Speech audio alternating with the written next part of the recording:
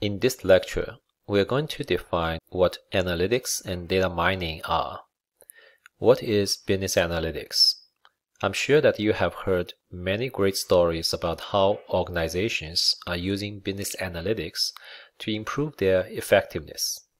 For example, companies like Amazon, Walmart, or 1-800-Flowers.com use business analytics to find customer insights, drive new revenue ideas, and predict what customers will want, and then target campaigns to fill these needs. An integrated data foundation developed by these companies have dramatically reduced the time and efforts it takes to perform analysis, share results, and convert findings to business strategies. For example, instead of analyzing sales and customer service information after a major holiday, the company can now see what's happening in real time and adjust its offerings accordingly. Beyond customer retail, analytics is also widely used. Here's another example. part1 Aerospace, a provider of decision support technologies for the aviation industry, offers flight arrival estimate service called ETA. It calculates arrival time by analyzing publicly available data about weather, flight schedules, and other factors with proprietary data the company has collected. Its data warehouse contains an immense body of multidimensional flight data spanning more than a decade. Using sophisticated analysis and pattern recognition technologies, ETA essentially works by asking itself what happened all the previous times a plane approached this airport under these conditions. Airlines that use this service are able to virtually eliminate gaps between estimated and actual arrival times of flights. This allows airlines to save millions of dollars annually and improve customer and employee satisfaction at the same time. Well, these are just a few of the countless success stories of business analytics. And the power of business analytics goes far beyond the retail and the aviation industries. In a Harvard Business Review article, Thomas Davenport, a prominent business and IT consultant, claimed the data scientist to be the sexiest job of the 21st century. According to a recent study by Accenture, 2/3 of executives from major US companies say that analytical capabilities need to be improved at their organizations. And McKinsey & Company predicts a job market shortage of 1.5 million managers with big data and analytics expertise in today's market. So today, businesses are intrigued about how big data can revolutionize their businesses.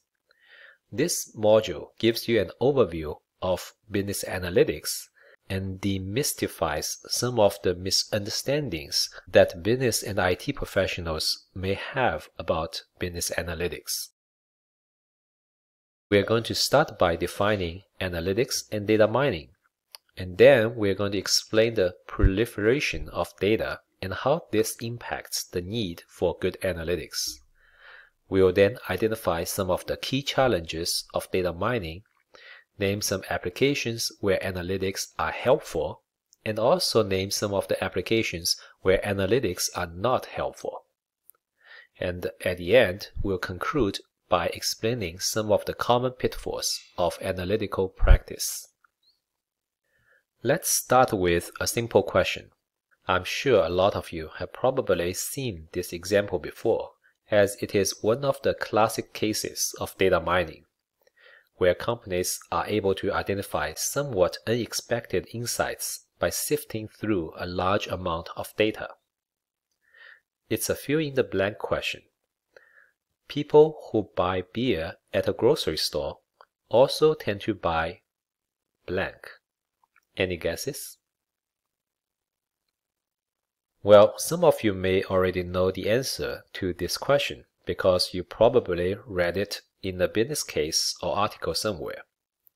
What they found out by sifting through millions or even billions of transactions at grocery stores over a period of many years is that people who buy beer at a grocery store also tend to buy diapers.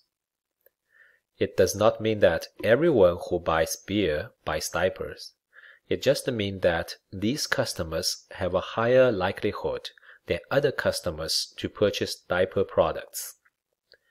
Grocery stores used a technique called market basket analysis to analyze what people put in their shopping carts to find out that information. They often find that beer and diapers happen to appear in the same shopping carts. When something that is interesting like this happens repeatedly, it tends to get people's attention. Imagine that you are an executive at Costco or Walmart. How surprised or excited would you be when you hear information like that? Do you have any theories about why that's the case? You may have a lot of different theories about why that's the case, but no one really knows for sure why this happens. But does the reason behind this association really matter? Well, no matter why this association happens, the relationship we found between beer and diapers is very useful, especially from a business perspective. So, I have a follow-up question for you. How many different ways can you use the information about the association between beer and diapers to profit if you run a retail store? Take a moment to think about this question. How many ways can you come up with?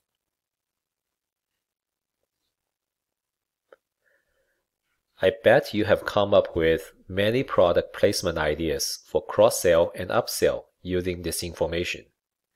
Some people may suggest putting the beer aisle next to the diaper aisle to make it convenient for customers to pick up both products.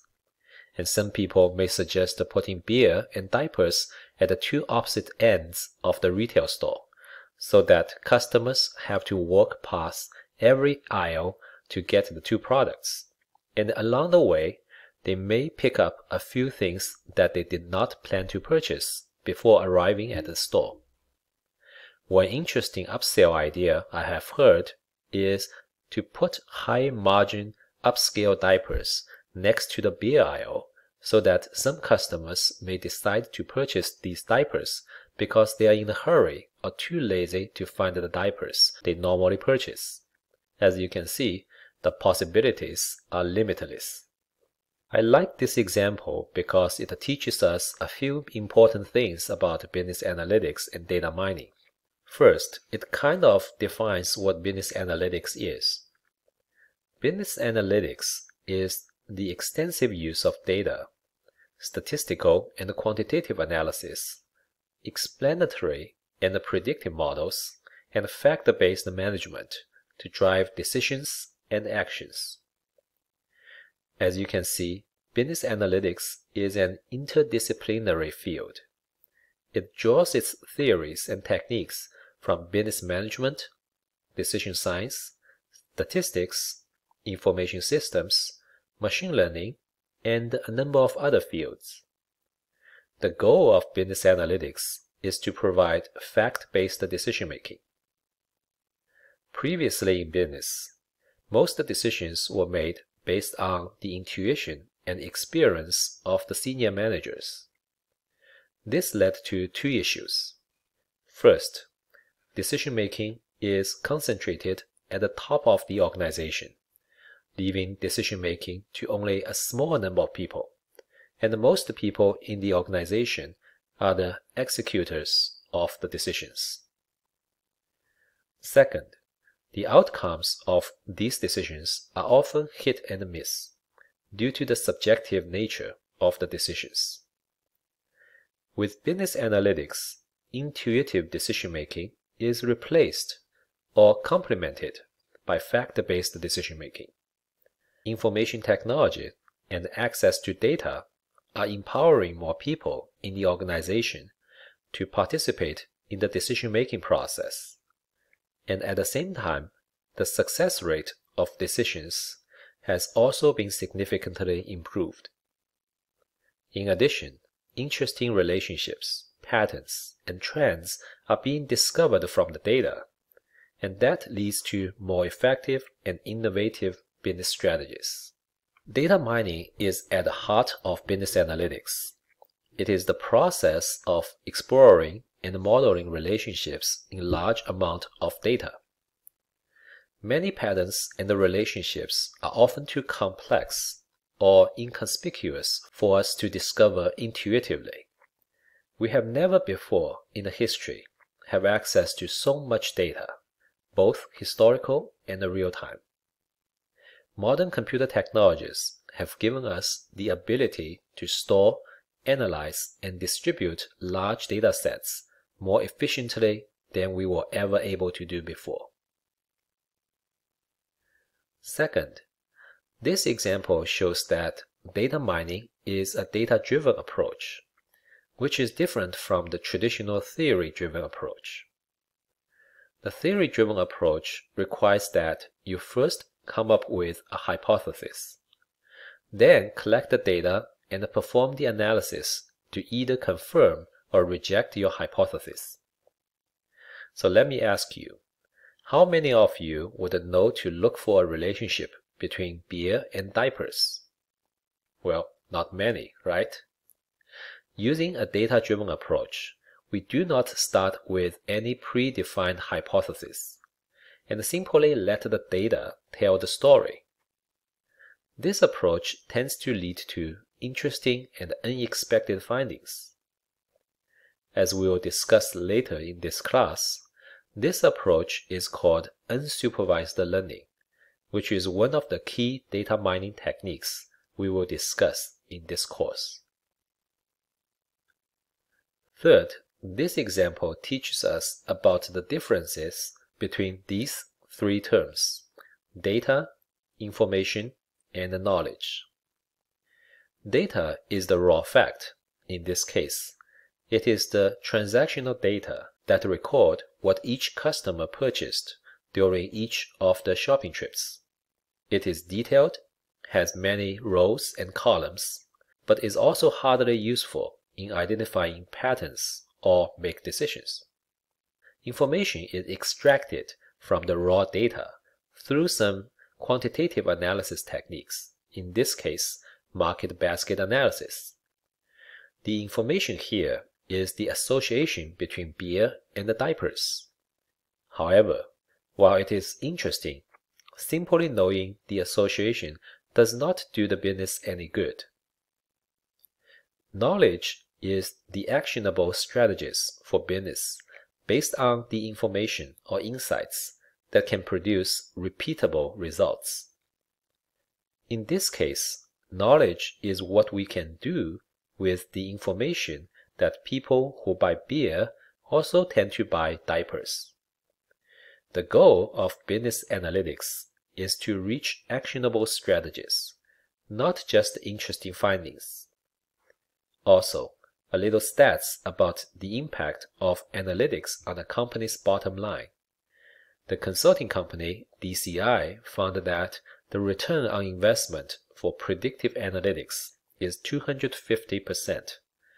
That is $2.50 return on each dollar invested, which is very impressive. As we mentioned before, business analytics is a very in-demand job field. One Harvard Business Review article calls data scientists the sexiest job of the 21st century because it is so in demand and hard to find people who have these skills. To become an analytics professional, it requires you to have skill sets in the domains of information technology, business, quantitative methods, and machine learning. To become an effective one, not only do you need to have the technical skills, but intense curiosity, problem-solving skills, business know-how, and the ability to tell a good data story. In this course, we will try to help you develop these skills. So, what constitutes business analytics? and what impacts business analytics has on businesses. Davenport and Harris have provided us with some very good answers to these questions. The figure in this slide shows you the differences between business analytics and the traditional reporting, which is something that most organizations are already doing. While traditional reporting focuses on answering the questions of what happened, analytics tend to focus on asking the questions of why this happened, what will happen, and what can be done about it. The techniques also go beyond simple tabulation and summarizing of data. The techniques are more sophisticated and focus on statistical analysis, predictive modeling, pattern recognition, forecasting, simulation, and optimization. As companies go from basic reporting to basic analytics and advanced analytics, it increasingly creates more competitive advantages that enable it to be successful. The distinctions between these different forms of analytics are synonymous to the differences between what are commonly known as descriptive, predictive, and prescriptive analytics, where descriptive analytics focuses on what happened in the past and why. Predictive analytics builds models based on historical data to predict the future. And then prescriptive analytics provides guidance by evaluating possible scenarios and recommends the approaches that may lead to optimal outcomes. Another model provided by Davenport and Harris is equally insightful.